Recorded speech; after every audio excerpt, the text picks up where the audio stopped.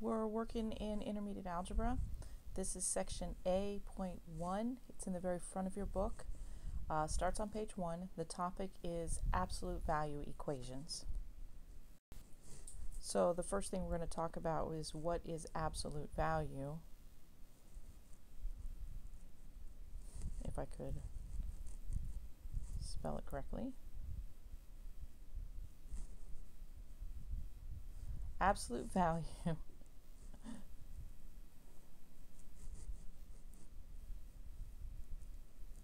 absolute value is depicted by vertical bars around a number or statement, and they simply are an operation asking you to identify how far or how many units away from zero the expression inside the bars is.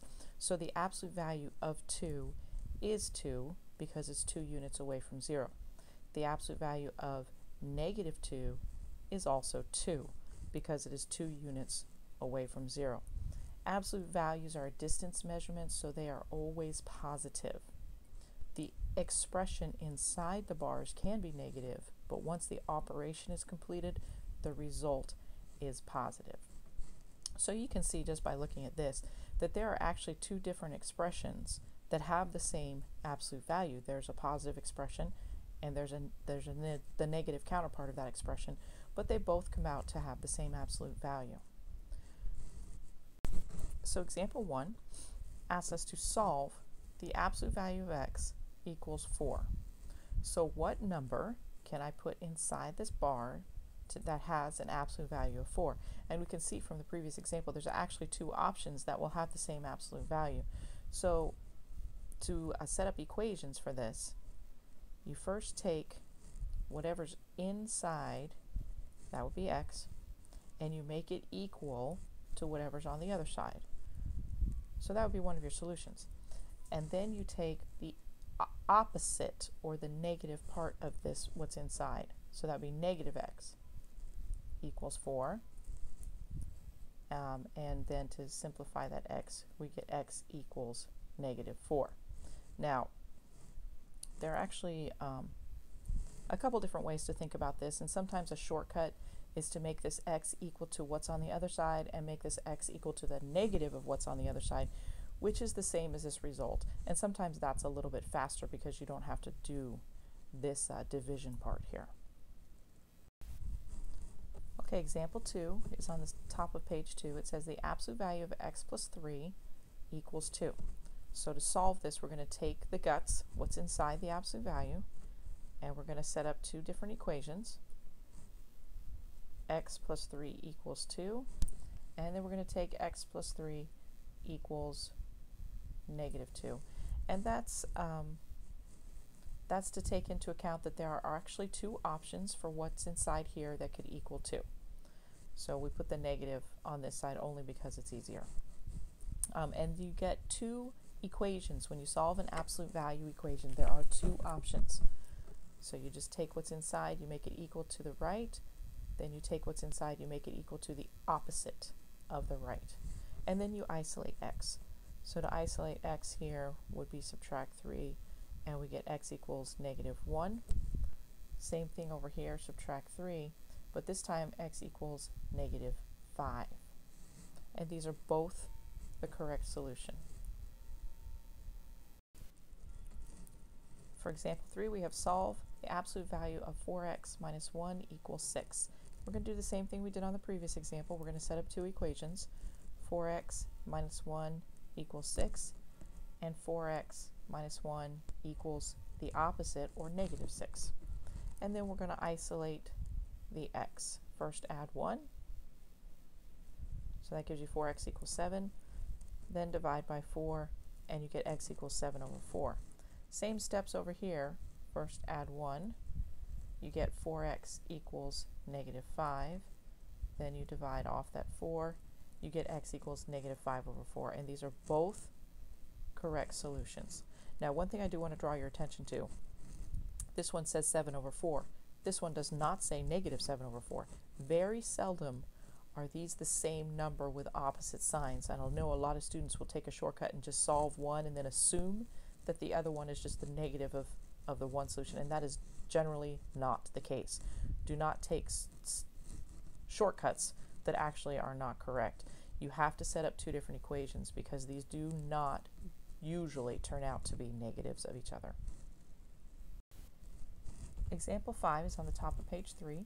Example 4. It says the absolute value of x over 5 equals 10. So we're going to set up two equations. X over 5 equals 10, and x over 5 equals negative 10. And then to isolate this x, since this is division, we use multiplication to get rid of that 5. So we're going to multiply by 5 both sides. This 5 cancels, reduces, we get x equals 50. We'll do the same thing over here on the right. Multiply by 5 both sides. These 5 reduce, we get x equals negative 50. And this is a case, the very, very rare case, where your two answers actually are opposites. And the only time this really happens is when we're dealing with multiplication. So we got x equals 50 and x equals negative 50. Example 5 asks us to solve the absolute value of 2x plus 7 over 3 equals 7. So we're going to set up two equations. 2x plus 7 over 3 equals 7, and 2x plus 7 over 3 equals negative 7. Now, to solve this, we need to first multiply by 3 to undo that denominator there. So we're going to multiply by 3.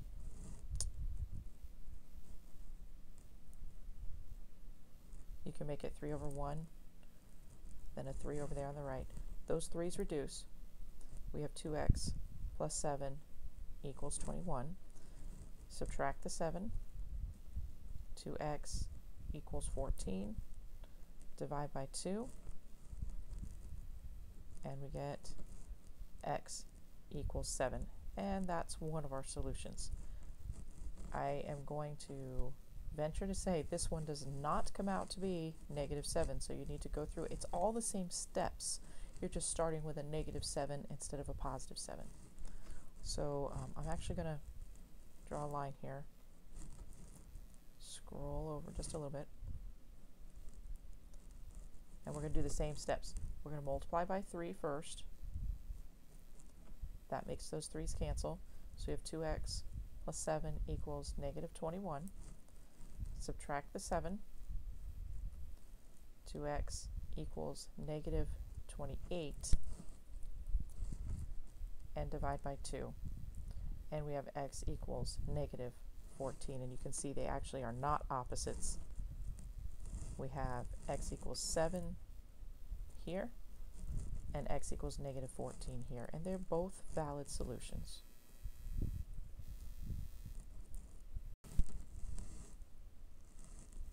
All right, example 6 is at the top of page 4. It says absolute value of x plus 2 plus 14 equals 4.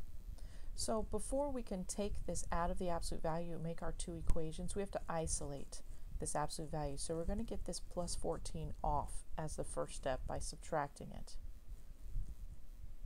All right, that makes that cancel. We have absolute value of x plus 2 equals negative 10. When you add these, you get a negative 10. And this creates an issue for us because absolute value is a distance measurement. How far is this from 0? A distance cannot be negative. There are no absolute values. There's no number I can put in here that when I take the absolute value, it's actually going to come out to be negative 10, because absolute values always come out to be positive. They're always positive numbers. Because of this negative over here, when I isolated the absolute value, I can already tell that there are no solutions here. There is no number that I can substitute in there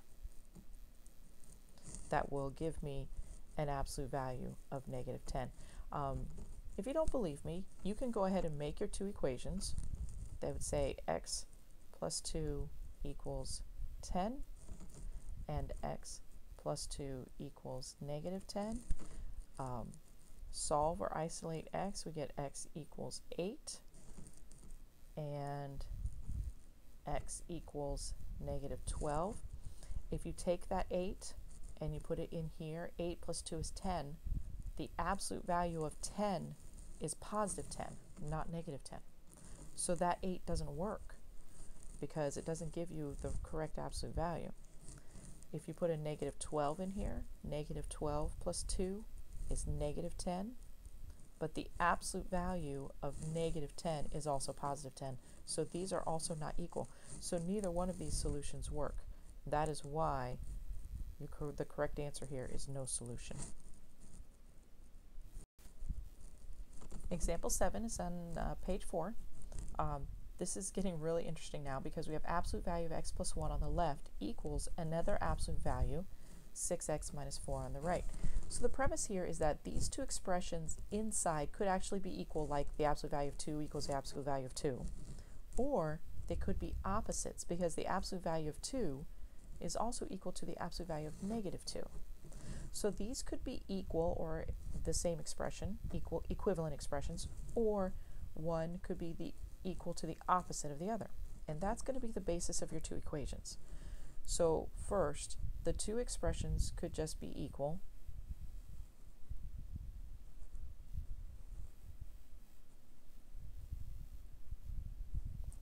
So x plus 1 equals 6x minus 4, and that will be the first equation. Let's just put a line here.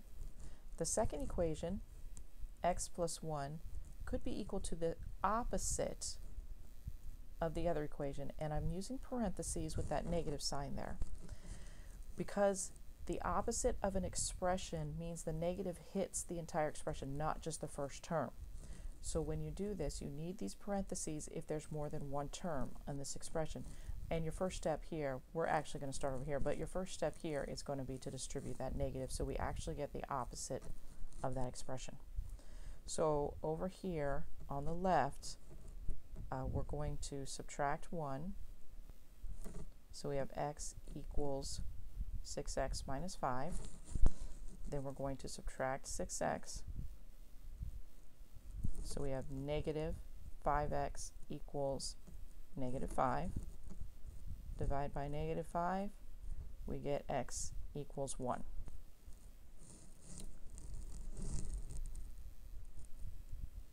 Over here on the right, we're first going to distribute this negative sign.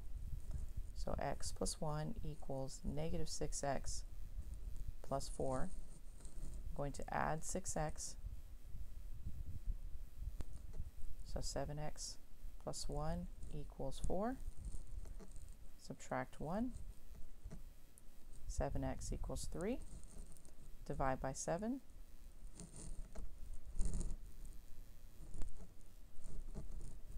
X equals 3 over 7. And those are your two solutions.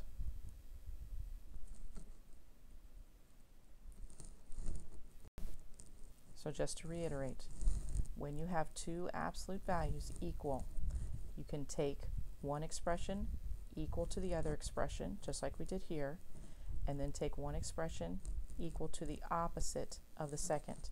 And it doesn't matter which side you put this negative on. If I wanted to, I could have put it over here, but as long as you use parentheses when there's more than one term, the negative has to hit both terms. And then you just solve them down, isolate x. All right, that's it for this section. Work on some homework, bring your questions back to class. I'll see you there.